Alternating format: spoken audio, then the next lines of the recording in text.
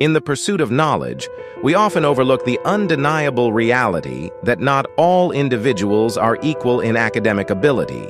Some don't even have equal access to educational opportunities. Many struggle with school and learning how to study.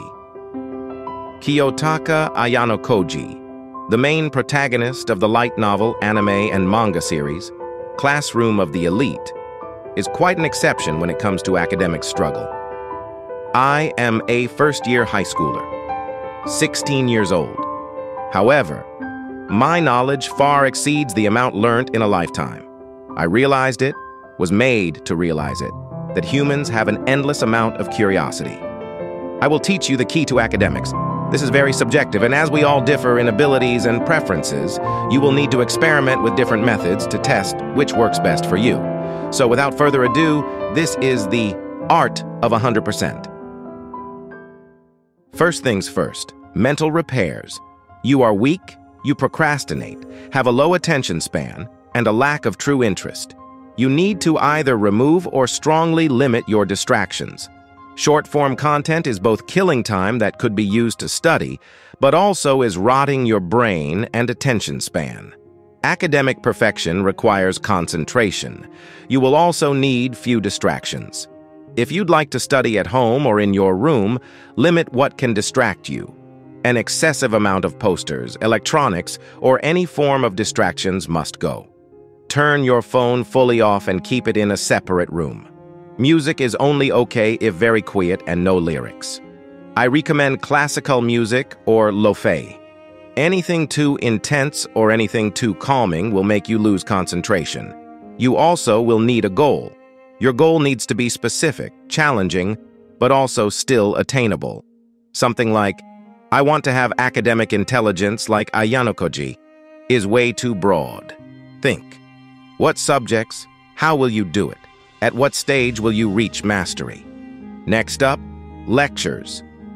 Even if you are only in high school, you likely will have some sort of lectures by your teachers, where they explain the content for you to learn.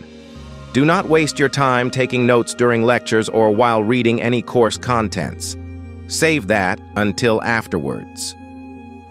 The problem with note-taking in class is you are too focused on whatever it is you're writing that you are unable to truly understand or pay attention to what your teacher is saying.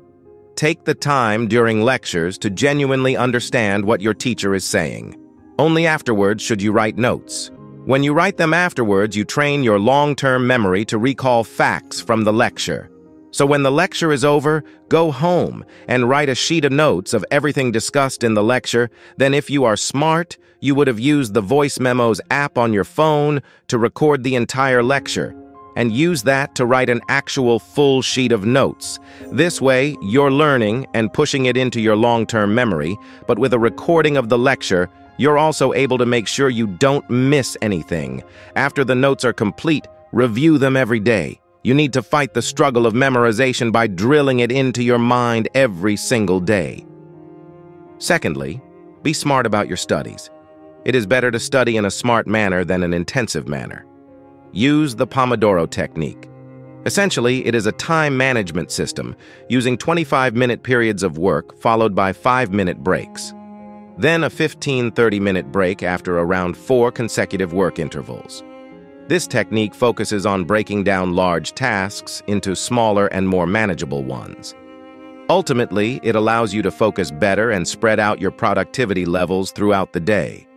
At nighttime, under no circumstances should you stay awake on TikTok or video games. You need at least 8 hours of deep sleep. Sleep is extremely important in the memorization process, as you will lose a lot of information from a lack of sleep. Sleep is what allows processed information to make its way to the long-term memory. Remember to truly learn the content, start from the basics, and work your way up. As said by Ayanokoji, without the fundamentals, one would be too focused on memorizing to get results. Lastly, I would like to teach you all something huge, the key to learning. This should give you a sort of inspiration and guidance in studying. Here it is. When you're learning something new, you are essentially having 2 core experiences. Either you're getting something new or you're stumped and don't understand what you're looking at. It sounds overly simple, but much of your learning comes down to these two states. As you move through a course of any kind, keep in mind these two key points, and don't get distracted by the format the course is delivered in. For example, your goal is never to watch 3 videos, but to actually extract the big idea from each of those videos, understand them, and process them in a way that makes sense for your unique goals. So, as you learn, whenever an idea clicks with you and you have a moment of insight and understanding, write it down. Try as hard as you can to put things in your own words. Try to capture why something has suddenly made sense to you, and what it was that helped you achieve this insight.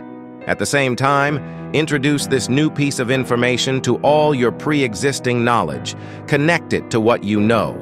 See what it implies for your goals.